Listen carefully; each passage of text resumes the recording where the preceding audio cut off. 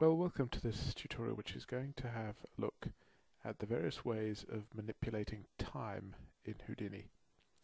And of course, by manipulating time, what we mean is evaluating a bit of a scene at a different frame from the current frame. And I've got an example here which I've built already, and I'm not going to go over all of it in detail because it's stuff I've covered in other videos. But we've got a bird model here. Obviously it's very primitive. It's just representing a bird, so we have some animation on the wings of the bird like so, and that's just achieved here by using a sine function on one of the wings and copying the channel across onto the other wing so that it behaves in the equal and opposite way. So we've got a bit of animation on the bird, and the other thing we've got is a particle system. And let's have a look at that. The particle system starts with a line with some number of points on it. Can't really see them at the moment, but there are about 10 points on there. And then we feed that into a popnet, which sources 5 particles a second from the points of that line, and then we have an interact pop. And all this is doing is forcing the particles apart from each other if they get too close. So we can see that the particles fly off with a slightly random velocity, and if they get too close, they're forced apart. So what we want to do is to instance a bird to each of those particles.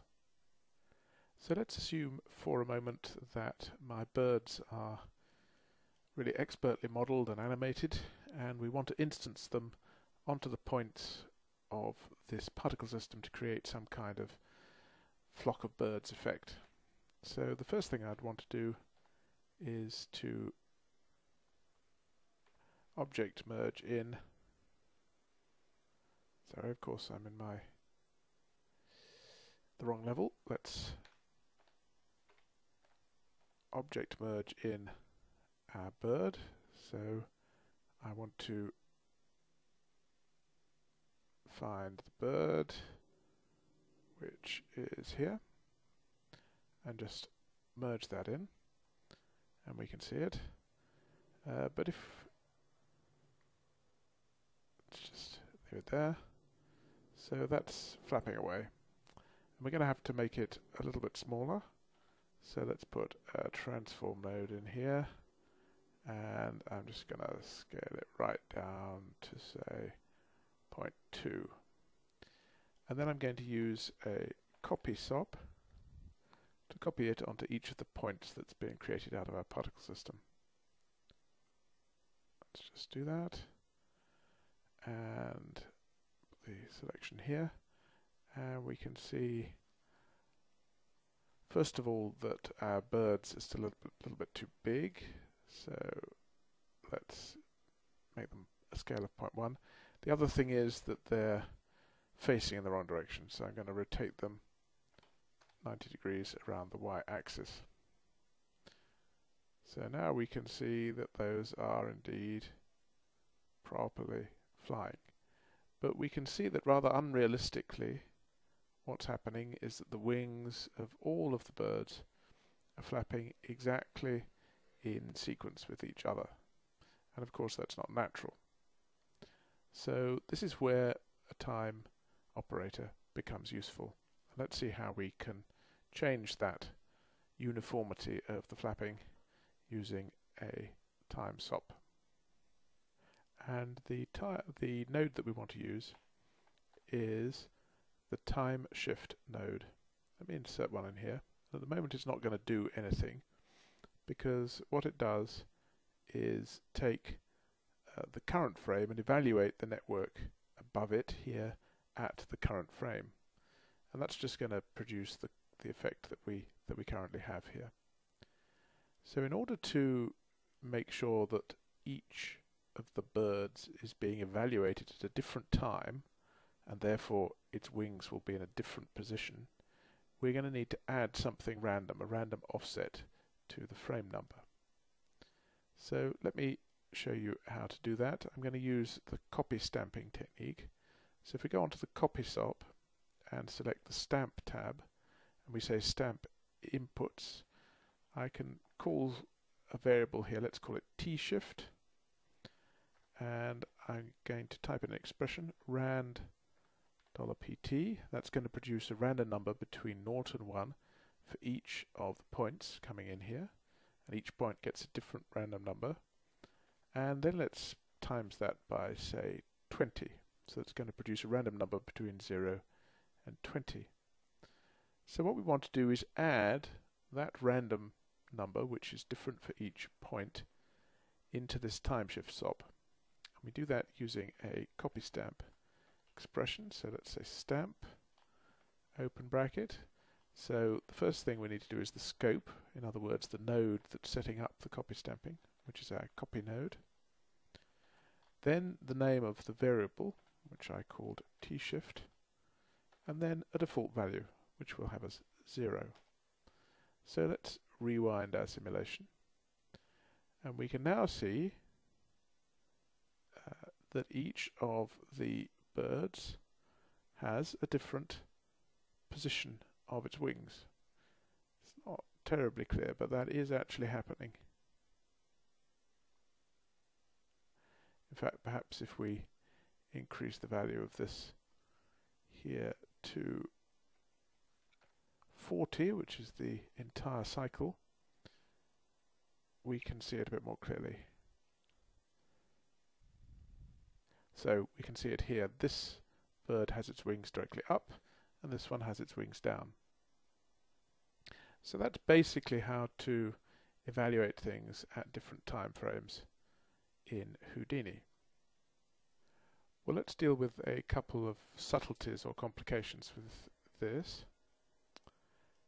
And one of them is just to say that if we were using some complicated simulation here, where it was very expensive to calculate this network, we might want to put in a cache SOP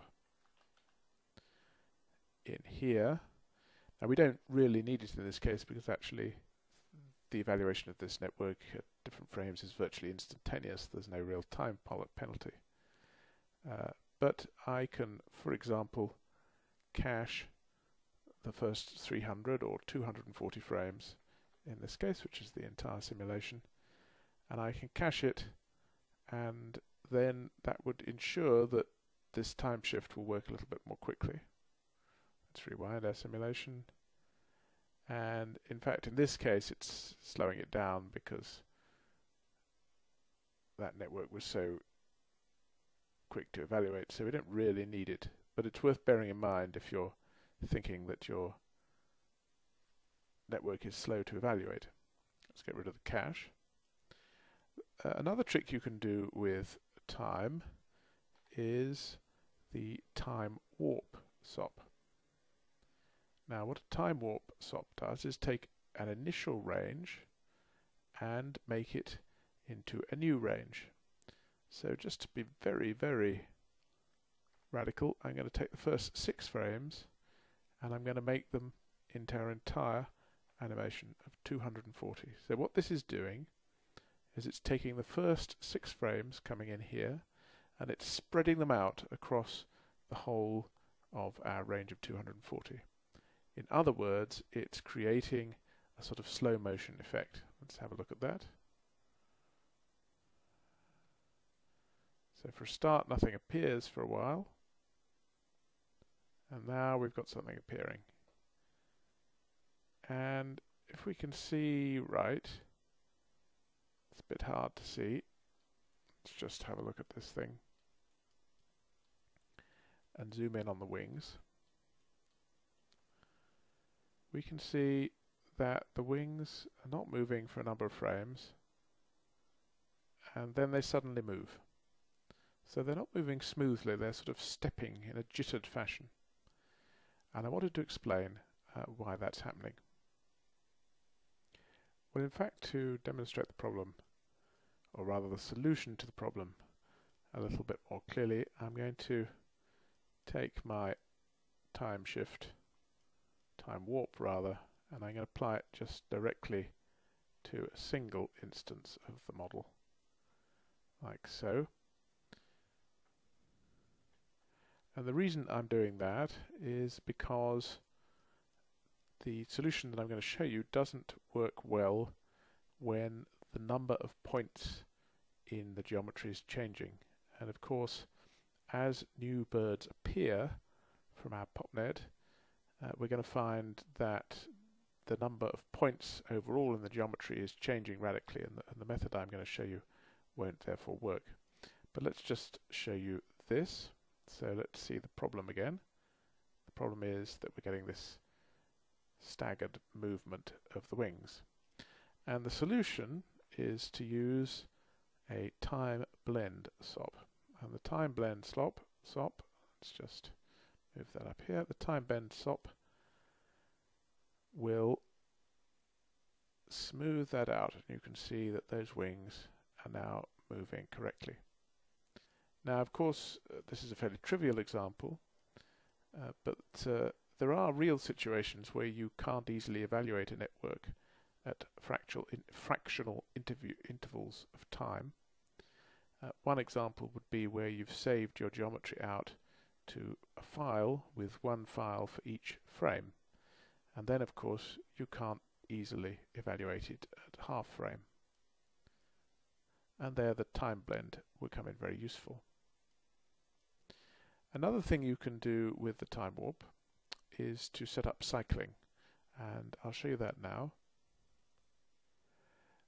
So I've got a second version of the bird which hasn't got a sign expression defining the animation, and of course with the sign expression that will evaluate at any frame. It's not limited in time.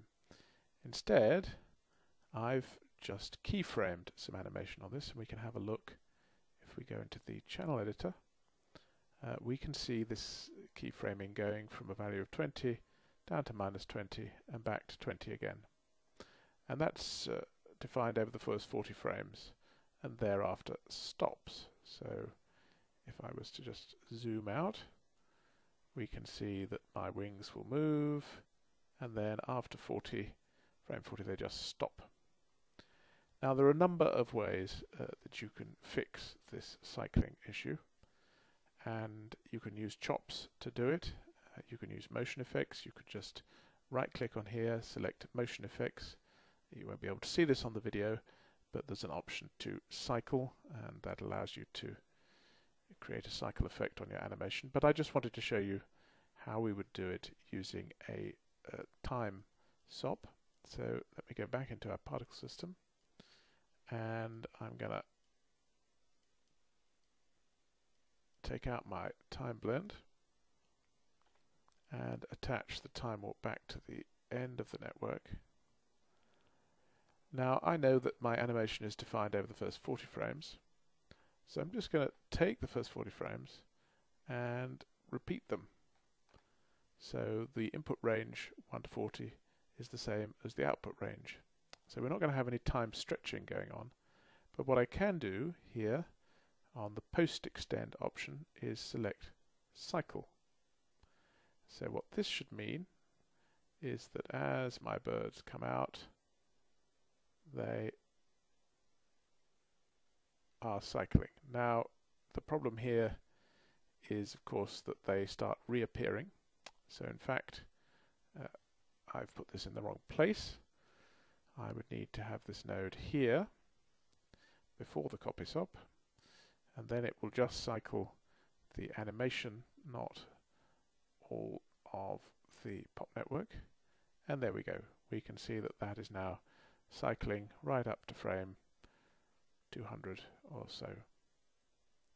So that's another use of the time warp node. A couple of final remarks before we leave this topic. One of which is that you can use chops to vary the timing of your animation. And if you have a look at the video series I did on chops animation, there's an example of how to do that by offsetting the animation from a single object and then applying it to several other objects. And the other thing I would just say is that the expression language comes with variants of the channel functions, and if you remember, the channel function in the expression language returns the value of a parameter. There is an equivalent called CHF, and the CHF expression function takes a second argument, which is the frame number, and that will evaluate the channel at a particular frame, and that can be useful in terms of varying the animation from one parameter to another. And all of the channel function variants have a channel F variant as well, so things like evaluating ramps and so on you can do at different frames. So that's the end of this tutorial. I hope it's been useful.